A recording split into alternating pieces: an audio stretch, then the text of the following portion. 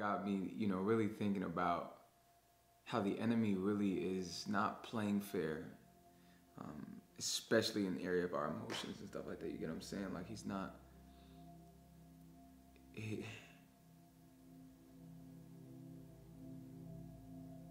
Could you imagine?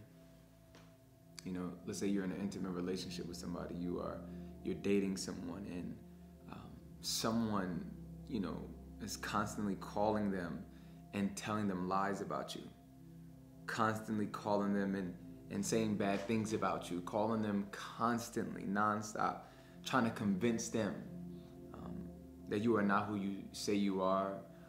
Maybe try to convince them to even spend time with them. Could you imagine that?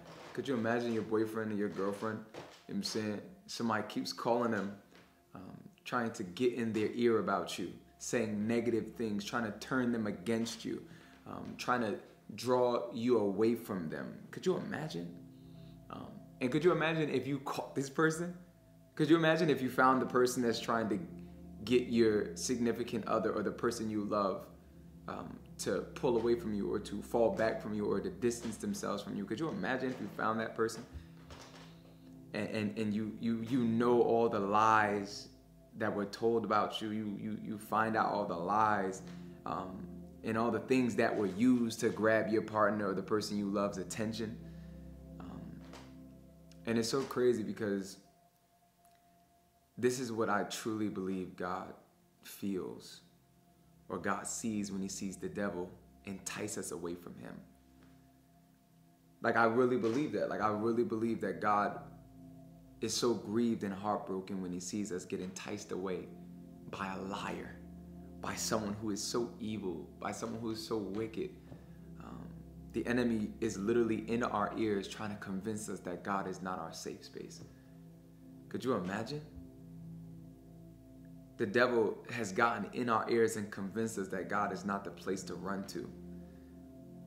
The enemy really got in our minds, really got in our ears, got in our hearts. And the thing I hate about him the most is he gets us when we're vulnerable. And that thing really gets to me, because you know what I've learned? The enemy has no mercy. You would think, you're in your most vulnerable place. You're in your most vulnerable place.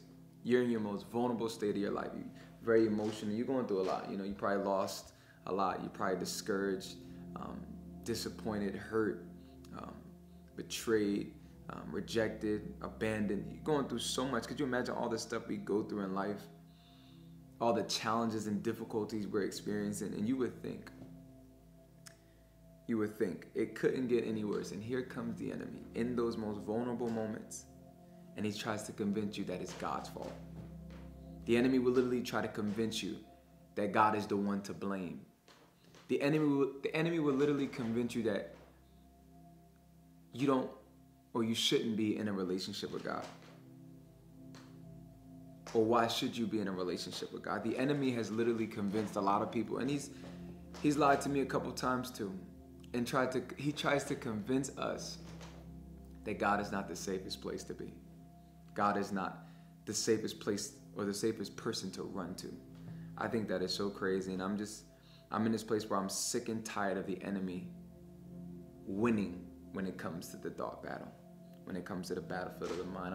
I'm tired of watching the people I love, and even watching myself sometimes gets enticed away from the presence of God, as if that's not the safest place I can go. If that's not like the safest place I can run to. The enemy's convinced us that running away from God is better than running towards him. And I think for me, one thing I would say, or one thing I would ask any person when they found themselves growing distant from God, is who has convinced you that God is not your safe place? Who has convinced you that the presence of God is not where all your clarity is, all your understanding is, all your wisdom is, all your direction is? The Bible says, who among you has hindered you? You were running your race so well. And I'll even say, what has hindered you? What has pulled you away? You know what's really crazy? I've found that God is such a jealous God. He loves his kids. He loves his children. And I think it's so interesting that even when we run away from God, God runs and pursues us. And he will find us. He will come looking for us. And I noticed one of our greatest mistakes is that when God pursues us, we mistake his breaking down every single door to reach us as an attack instead of a pursuit. As in, when God is running after us and coming to save us, sometimes from ourselves or from the lies that we believed from the enemy that kept us from his safe space, he comes and finds us sometimes in commitments. He comes and finds us sometimes in relationships. He comes and finds us sometimes doing things that we thought we had to do to find safety, peace, and security other than him. He found us in addictions. He found us in our sin.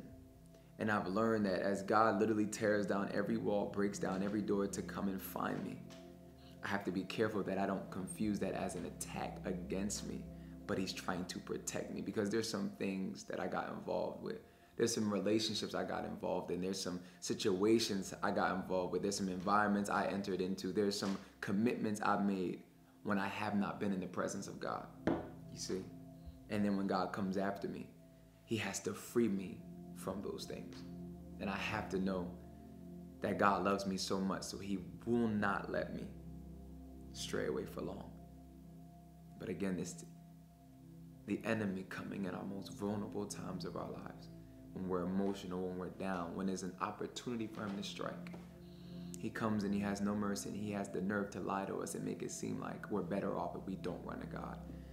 And that happens. We do get in spaces in our life where we find ourselves in this season where it's like, God, why is this going on? And in our pain, we fall back from God and run to another source. We run to another escape. We run to another outlet other than God, as if he's not the safest place to be, safest person to be with. And like he doesn't have the answers, like he doesn't have the greatest plan for our lives. You know what I'm saying? I think the greatest thing that I've had to understand and learn from me, a great truth that has blessed me, is that God has my best interest at heart. Like God actually cares about what I'm concerned about. And that he sees everything that's going on with me. And that if I could just cast my cares, all my anxieties, all my fears, all my worries on him, my motivation is because he cares about me with deepest affection. We can't run away from God. He's the safest place to be. His presence is the safest place to be.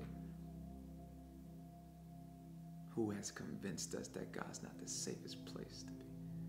Who has convinced us that God is not our safe place?